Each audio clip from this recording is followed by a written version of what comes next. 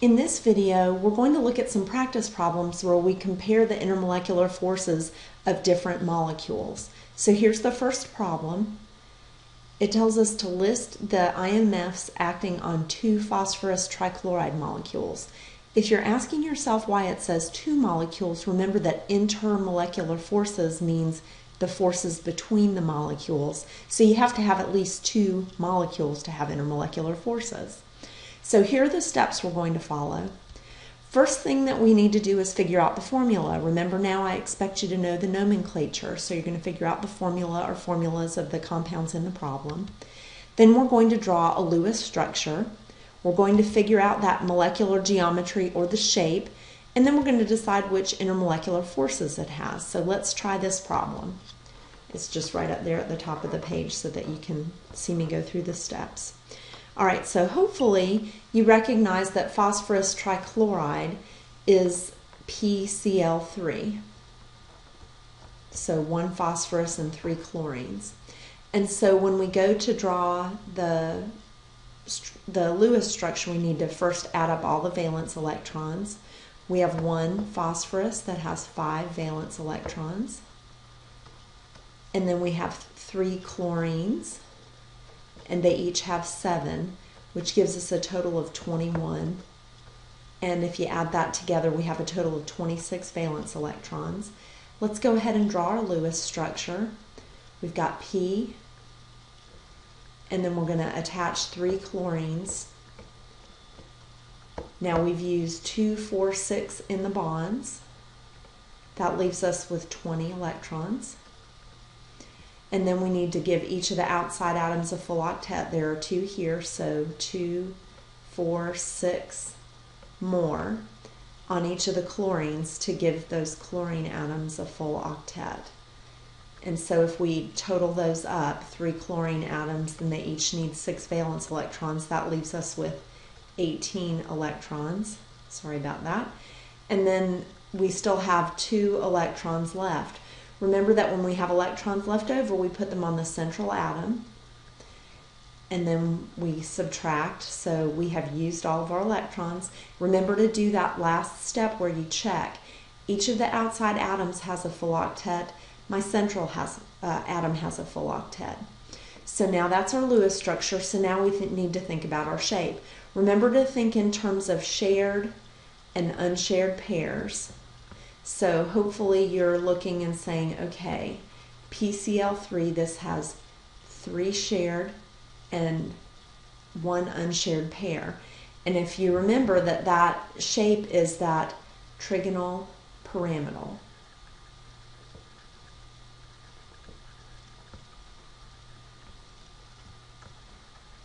The trigonal pyramidal shape. And you'll need to give me all of this to justify your answer. So when you have a problem on a test, I want to see the Lewis structure, the shape, and then we're going to talk about which intermolecular forces it has. You want to ask yourself about all 3. So there are LDFs, there are dipole-dipole, and there's hydrogen bonding. Okay? So first of all, does it have LDFs? Hopefully your mind is telling you yes. Every molecule has LDFs because they all have electrons. Anything with electrons has LDFs. The next one we need to ask about is dipole-dipole. Remember that you know dipole-dipole because of the 2 shapes, bent, trigonal pyramidal, or a regular shape, the other shapes that have different atoms around the outside. This is one of our shapes that has dipole-dipole, so we would also say this is polar. And then the last one you want to ask yourself about is hydrogen bonding. Now, I think it is pretty easy to look at this and say, yeah, there's no hydrogen bonding there because there's no hydrogen. So you want to just make sure you ask that question. So these would be the intermolecular forces, and this is how we get to that point. Let's try another one. Okay, let's take a look at this problem. Explain why ammonia that has a boiling point of negative 33.4 degrees C has a higher boiling point than phosphine, which is pH 3, and has a boiling point of negative 87.8 degrees C. Justify your answer. So let me show you what I'll expect you to do. I'll want you to show me the formula for ammonia, draw the Lewis structures for both ammonia and for phosphine, figure out the molecular geometry for both compounds, and then you have to figure out the intermolecular forces between that each of the compounds has. Then you have to compare those two compounds to get the answer.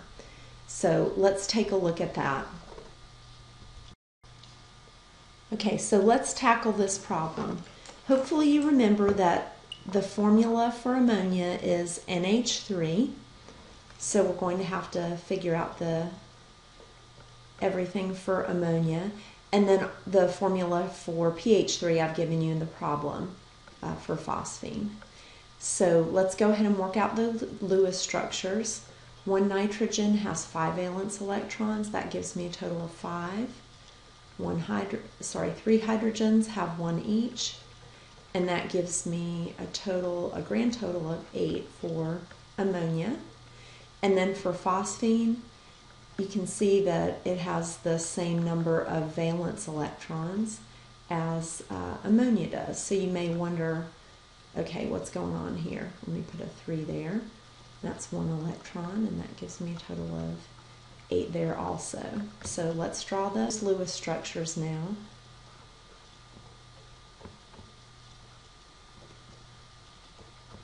So here I've used 6 electrons in the bonds, 2 left.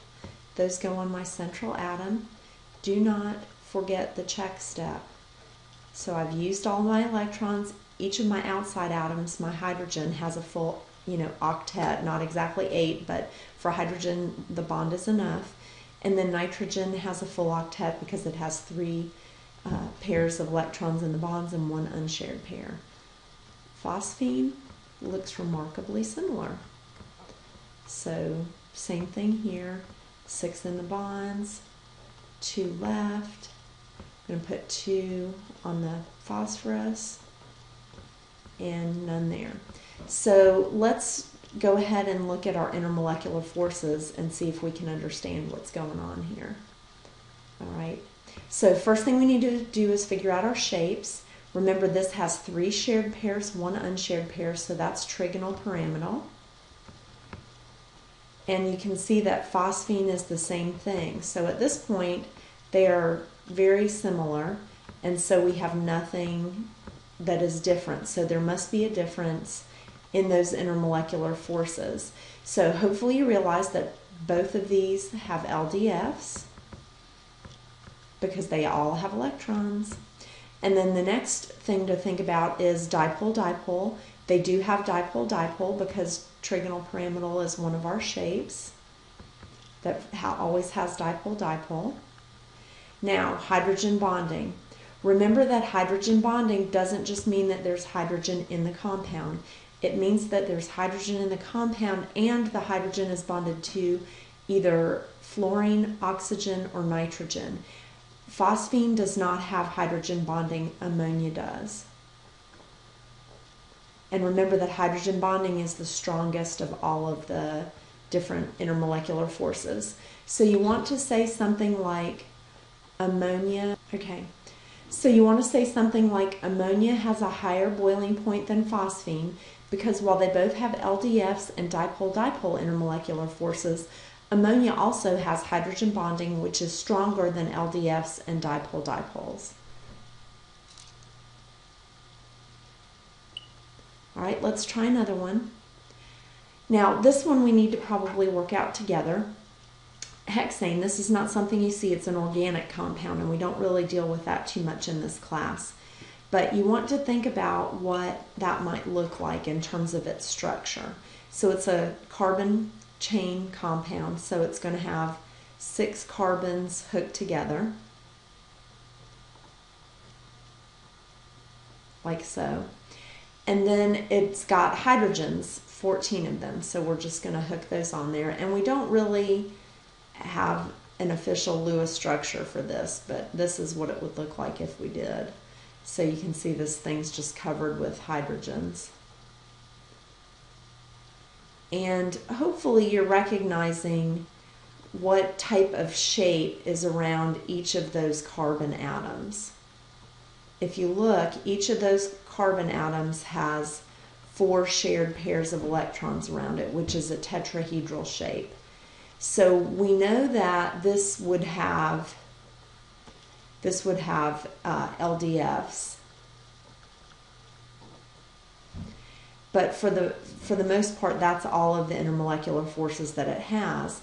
And it's asking, will sodium chloride dissolve in hexane? Sodium chloride,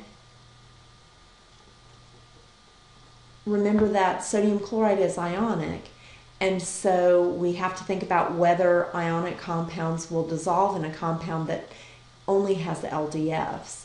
So let's think about that for a second.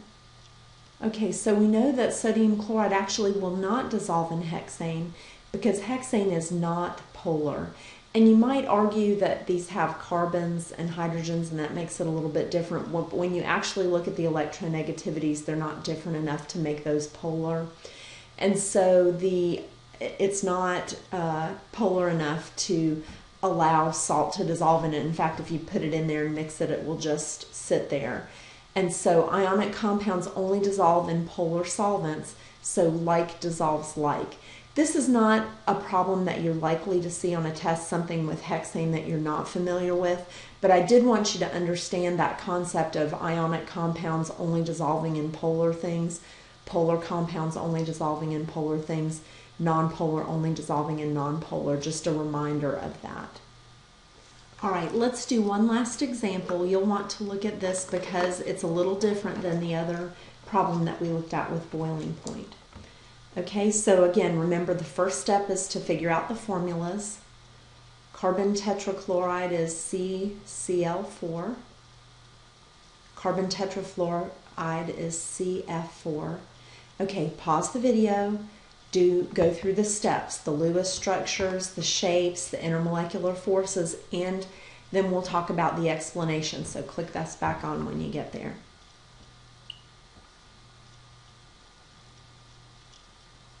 All right, so we've got carbon tetrachloride.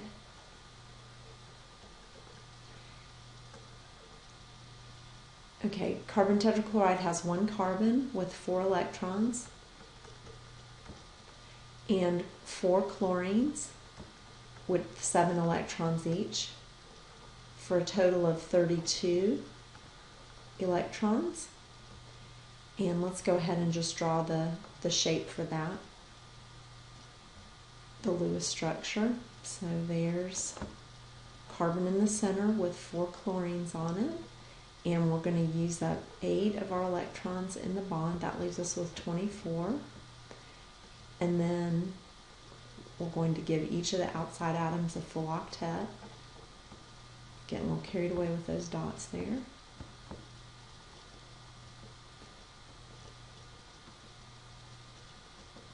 All right, and let me just move that down a little bit. And then we've used 24 to give the outside atoms a full octet. So we've used all of our electrons. Each of our outside atoms has a full octet. Our central atom has a full octet. So that's the correct Lewis structure.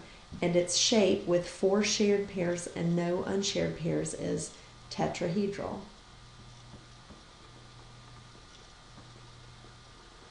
All right, so you should look at that and say, okay, this has LDFs because they all have LDFs because every molecule has electrons. This does not have dipole dipole. Tetrahedral is not one of our shapes, and all of these atoms are the same. This does not have hydrogen bonding. The other compound is carbon tetrafluoride. So 1 carbon atom and 4 electrons. And then for the fluorine, there are 4 of those and they have 7 electrons. So again, very similar here, 32 electrons total. Put carbon in the middle.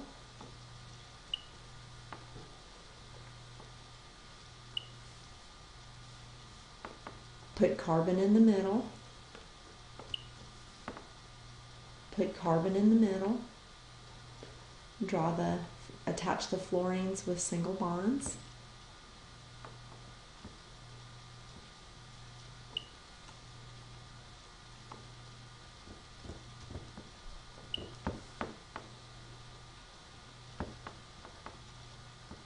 we've used 8, and that leaves us with 24.